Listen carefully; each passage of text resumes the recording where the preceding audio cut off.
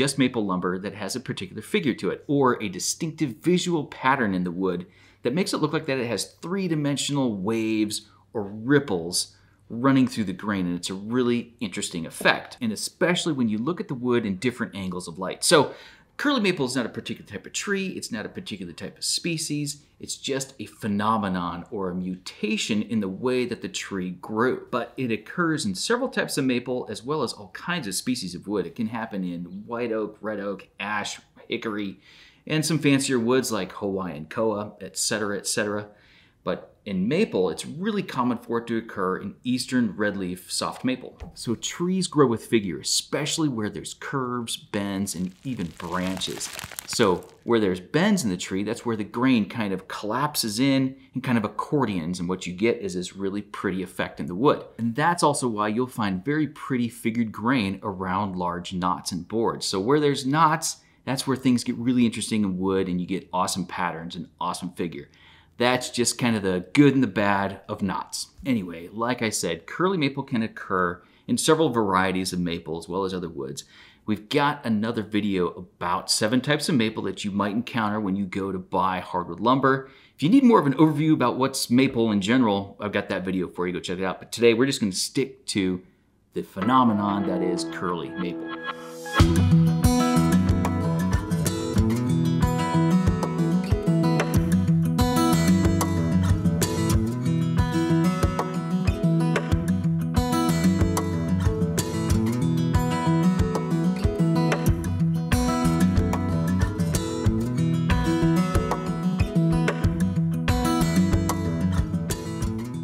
There are also different names for curly figure and the variations that it can produce. You've got fiddleback, tiger stripe, flame, quilting. Sometimes you might hear ripple maple. They're all kind of varieties on the curly maple theme. So the term curly maple is kind of an umbrella phrase, or maybe a catch-all phrase that sort of covers all of those, because they're all sort of variations on the same type of thing, which is that compressing in the grain that produces interesting ripples throughout the board. Now, fiddleback is the name to use specifically for curly maple that's found in quarter sawn lumber. In that type of cut, quarter sawn, it's the nature of curly figure to be really straight and thin, going right across the board, almost like corduroy stripes. It's very consistent. And since luthiers prefer to use quarter sawn material in the backs of violins and other instruments like guitars, the colloquialism that gets applied to it is fiddleback.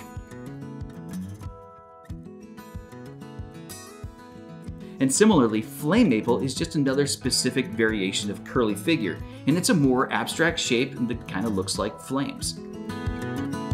Now, there are a few things that you should expect when you're picking out or you're buying curly maple lumber. The first one's pretty obvious, is that you're gonna find boards with varying degrees of figure throughout.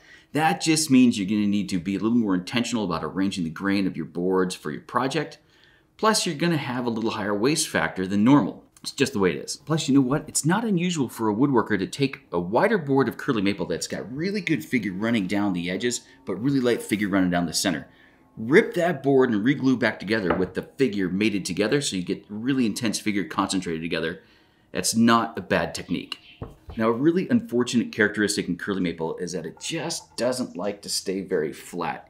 Yeah, the figure in there injects a little more tension and the stuff just has a harder time staying flat. So the thing to do is to flatten your project parts, get them into assembly as soon as you possibly can, and that'll serve you well. You probably don't want to flatten your parts and then let it sit for a week or so. They'll probably go out of whack on you again. So assemble as soon as you possibly can. Another thing to know about it when you're working with curly maple is that when you plane it, whether it's machine planing or hand planing, the figure is really prone to chipping out. So there's a couple things that you can do about that. First is, if you are machine planing, don't send it through straight, send your workpiece through at a bit of an angle, and that produces kind of a shearing cut, and you get really great results that way. But an even better machine is a drum sander. That's a better tool for figured woods. Now with hand planing, it's the same principle. You want to plane your work at as much of an angle as you possibly can. You don't want to go too straight. You go too straight, you're going to get more chip out. That shearing angle is what you want. Plus, you should also re-grind your bevel so it's about 50 degrees or as steep as you can possibly go.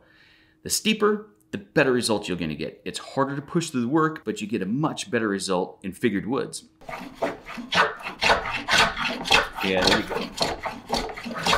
So with curly maple, Yeah, you want to be taking really light cuts, angle that plane as much as you can, and then grind that bevel to about 50 degrees if you can. That's going to give you excellent results and won't tear out as much. Then after that, the tool to use is a card scraper, and that will really clean things up and give you a great surface that's ready for a finish. Look at that.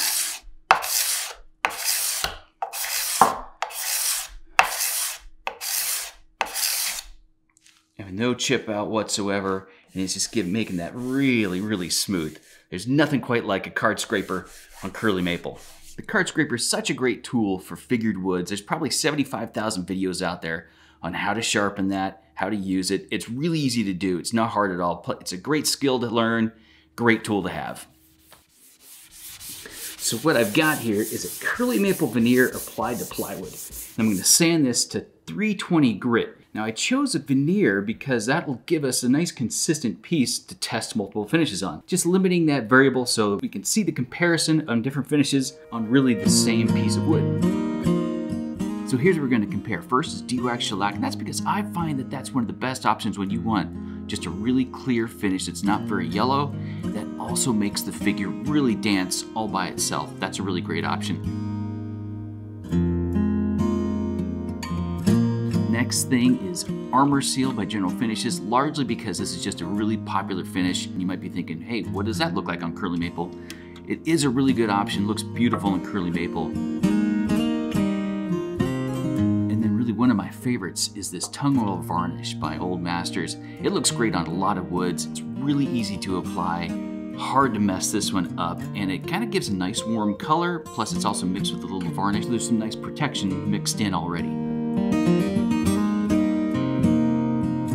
Boiled linseed oil is just another option that kind of gets you about the same look. It just doesn't have the varnish already mixed in. This you can buy at the hardware store, I think for under about 10 bucks or so. The tung oil varnish is a little more expensive, but they're both great options that provide a little bit of a warm amber color, and they really make the curly figure jump out. And the last one's going to be Deft Spray Lacquer. Spray lacquer is just a really easy finish. It goes on super clear, but it does yellow over time, and it looks great on curly maple as well. Okay, so here's how these came out. Now, if your main priority in finishing a curly maple project was to make the figure look its best with the clearest finish possible, I'm gonna point you to de-wax shellac first. It's a really easy finish to apply that you can brush on, you can wipe it on, you can spray it on, plus you can also use that as a sealer coat first in case you wanted to do a different top coat that had different properties or more durability, okay? But in the end, it's really clear and it really makes the figure look fantastic. Now the General Finishes Armor Seal looks pretty good on curly maple too. It doesn't quite have the same effect on the figure that de-wax shellac has. And it's also a little bit clearer, I mean by a fraction of a shade. It's a nice choice if that's what you like to use. And then if you did kind of want more of an amberish finish, I'd point you to the tung oil varnish or the boiled linseed oil. My preference is that tung oil varnish because it is insanely easy to apply. Plus it's got that varnish already mixed in, so it's got that protection added in. Boiled linseed oil is not a bad option either. There are a handful of ways that you can also top coat that one. Either way, both of those give you that amberish color and make the figure really dance. Now the aerosol lacquer goes on really easily, it dries fast, it even went on pretty clear, although it's going to yellow a little bit more over time. It just didn't quite have the same effect on the figure that any of these others did. So I'd say if you did like that type of finish, I'll go back to the de-wax shellac and say put down a coat of de-wax shellac first and then top coat it with lacquer, and it's going to look great. So it does stand to reason that if your finish does have a little bit of color to it, it's going to make the figure look just that much better.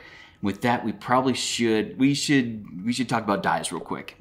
Okay, you can color wood with a stain, you can color wood with a dye. Stains basically apply a pigment to the surface of the wood, whereas dyes really saturate wood fibers with color. That's the basics of the difference, okay? But long story short, curly figure responds way better to dye than it does stain. By example, this is a board with kind of mediocre figure.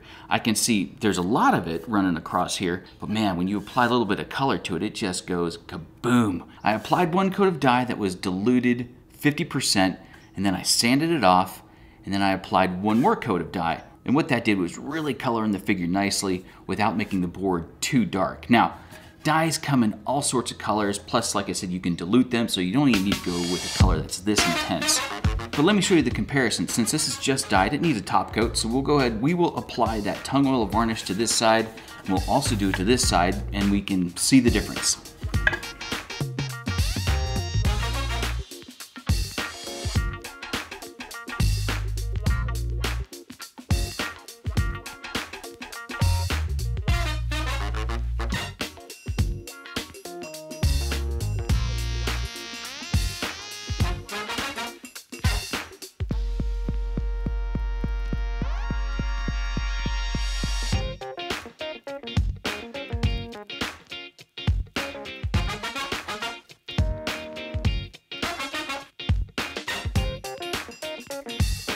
If you still got questions, post them below. We'll try to answer. Again, my name is Mark. I'm from Woodworker Source. We got 3 stores in Arizona. You can come visit us, or you can visit us at our website, woodworkersource.com. We sell woods like this to people like you and ship it right to your door if you want to. Thanks for watching. Appreciate it.